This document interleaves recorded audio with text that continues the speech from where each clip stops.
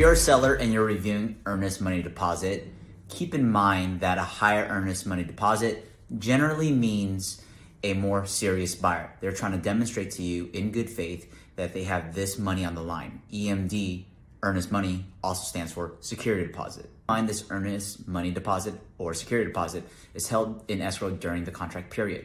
And there's going to be many scenarios that could happen where this money actually gets returned to the buyer and quite possibly even to the seller. But one thing's for sure, this earning money deposit isn't really going to make you any more money since it's going to be applied towards their down payment at the end of closing. So use it as a good faith gesture. Remember, the higher the security deposit, the more on the line that the buyer's willing to put up, which means they're probably pretty serious and they're going to want to go and follow through the deal so that they don't lose that earnest money deposit.